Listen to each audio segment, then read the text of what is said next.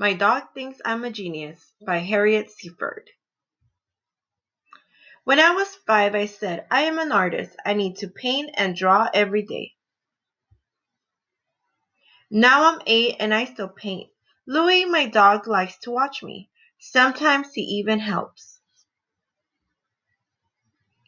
This morning I'm busy working on a painting of a tall building. First, I paint a big gray shape. Louie watches. Then I draw windows and a door with a handle.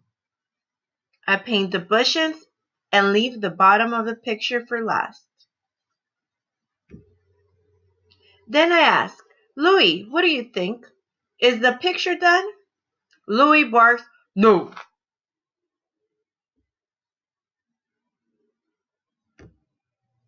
I know what Louie wants. He wants to be included. So I add him to the picture. I ask again, now am I done? Louie barks, yes. I tape the picture to the wall and we look at it together. I ask, Louie, do you like my painting? Louie barks and runs all around the studio. He wags his tail and kisses me. I give my picture a title. My Dog Thinks I'm a Genius. Then it's time for me to go to school. Louie is sad and a little mad. He does not like to be left alone. While I'm gone, Louie takes a long nap. I leave him a bowl of water and toys to chew on. He is a good dog and usually does not get into any trouble.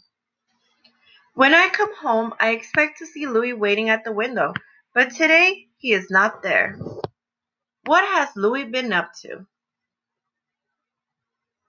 Uh-oh.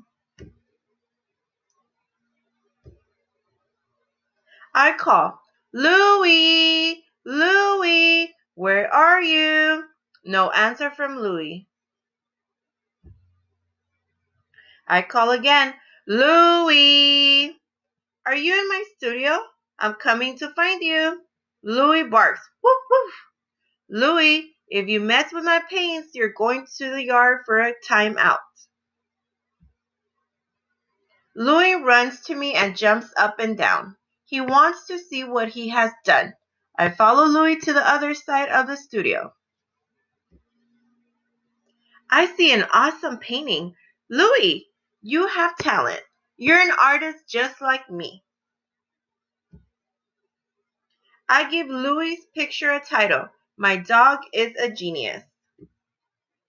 The end.